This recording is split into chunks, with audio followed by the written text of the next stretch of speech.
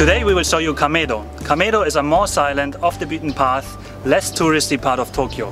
And supporting me is the amazing Dave Trippin. Hey guys, so today we have two halves of a story for you. With Johannes we will explore the neighborhood, and as well in my video we will too. So once you get half the story here, come on over to my channel and check out all the other parts that we have to show you. It's linked in the description. We will start at a fantastic shrine, the Kameido Tenjin.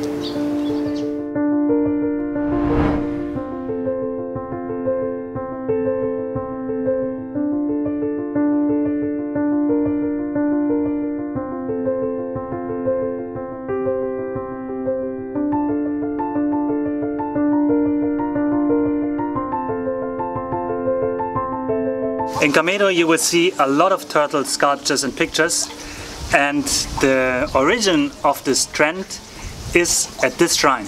Because right in front of the shrine is a pond which has lots of turtles. The shrine is known for its abundance of wisteria trees which bloom in the middle to end of April. So if you want to come to Tokyo to see the cherry blossoms a couple of weeks earlier and stay a little longer, Kameido Tenjin is the perfect destination. The whole place is actually really beautiful, so if you're into the whole photography thing, you're going to find tons of shots to frame up here as well. What's noteworthy about this shrine is it's surrounded by buildings, people are living here, but it's actually super quiet, as you can hear. Also, you get an incredible view, we can B-roll in for you, of the sky tree. So if you want to snap some shots of that in a sort of uncrowded space, this gives you an opportunity. Problem with me? He's ready to pounce. Another thing to note about Kameido Tenjin is the amazingly fearless, almost aggressive pigeons. It appears like they spend their time attacking the turtles, which leads to some of them missing a claw or two. They also seem to enjoy interfering with harmless YouTubers. Here, Dave's brave girlfriend Eko is filming us while one pigeon decides to land on her head. After having experienced the beauty and wildness of the shrine, it was time for a change of location.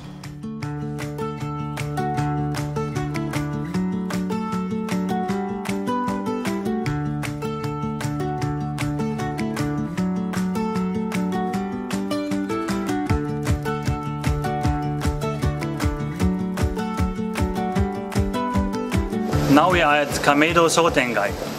And Shotengai is a business co-op, effectively, where all the businesses around here, to try and kind of keep some of their old lifestyle, have banded together, and it's mom and pop shops, and you'll find a whole variety of personally owned, no big block store kind of stuff when you come to one of these. The area, Kameido, is actually known for intestines and dumplings, and that's why we will go and get some baked goods, check out some bakeries. Yes, of which they have many.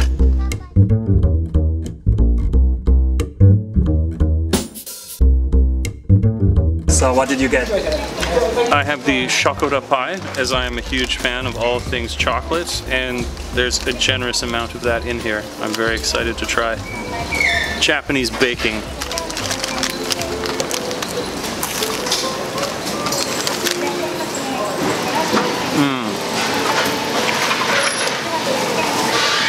I need a moment with my shokora pie.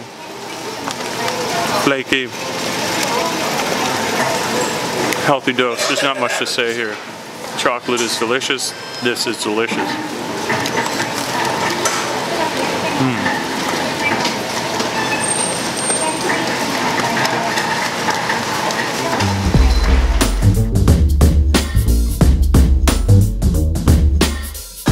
So I got the tiramisu melon pan. Melon pan actually has the name melon from the form, not from the taste. So this one looks like a melon, tastes like a tiramisu, maybe.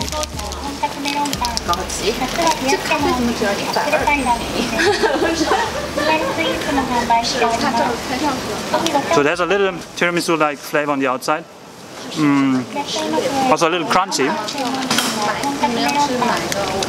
Very nice. Very easy to eat. Dangerously easy to eat.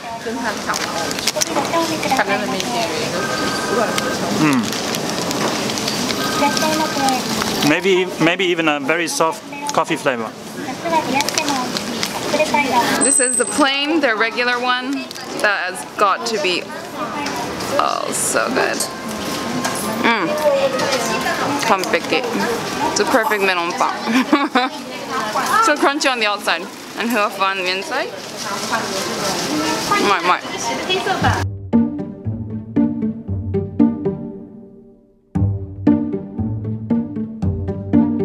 Now we're at the Julian Bakery, and as you may know, Germans do like bread. I'm German, this is a bread.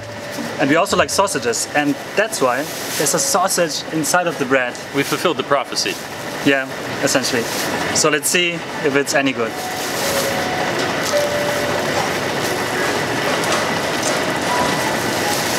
Two men just enjoying some fresh sausage. What do you think? Is it fresh? It's nice, actually. Yeah. So usually the Japanese bread is too soft for me, for my taste. So this one is actually a little bit harder, maybe, a little crunchy, and the sausage is also okay. All right. So, I was going to comment on that. Yeah, they're famously fluffy, or fuwa-fuwa, to express that fluffiness in Japanese. And we've seen a theme here arisen from the Shotengai. They're famous probably for other things, but they got really, really good bakeries. So if you're looking for sweet treats, Kameido Shotengai is a place to drop by. Yeah? You're gonna try some? Okay, thank you. Let's break off a hunk of this. Thank you, sir. Verdict. Oh yeah. You're right though. Not as fluffy as you might have thought from a Japanese bakery.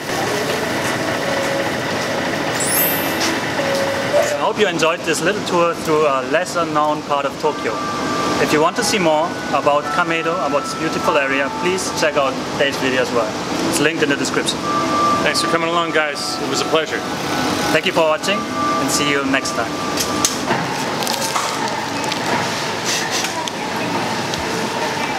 Okay, one more. I can't eat any faster. Yeah. Okay. Easy.